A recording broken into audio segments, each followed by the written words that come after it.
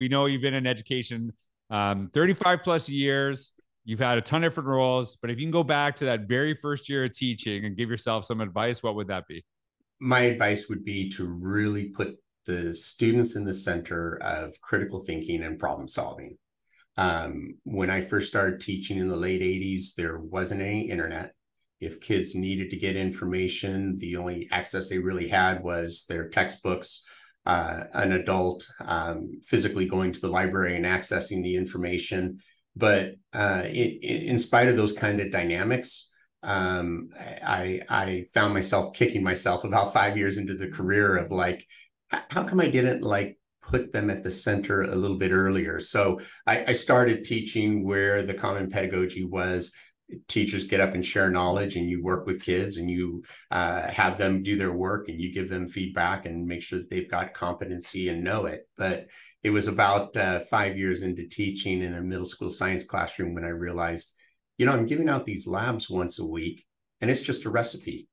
We give them the list of materials, all the steps, what data collect, what to observe, what to look for. Then at the very end, we ask them to write a conclusion, and there's only one right answer.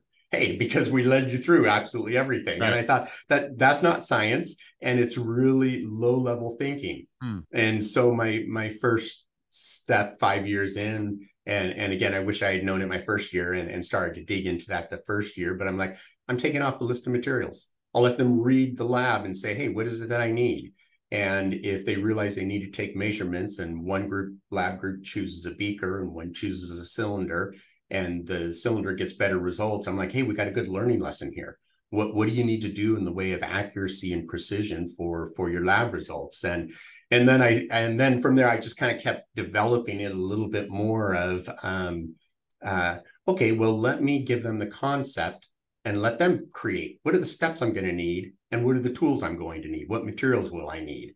And I think it just took me 7 years to get there, in the process of getting kids to really figure out, how do I frame it where they're the ones that are doing the decision making, deciding what needs to be looked at, what questions need to be answered, and how they're going to come about it, instead of me being the one that's kind of spoon feeding everything. And I think with the advent of the internet and seeing that grow over its development, kids have access to a lot of information now. And so it's a little bit easier, I think, in today's setting to kind of start there of like, hey, we have all this information. What do we do with it? But it's something I wish I had really grounded in myself my first year teaching. Well, that is like, there is that, like, we have access to all the information in the world. So schools need to focus more on developing wisdom, right? Yeah. People know what to do with information. And you and I were talking about this before we got on the podcast.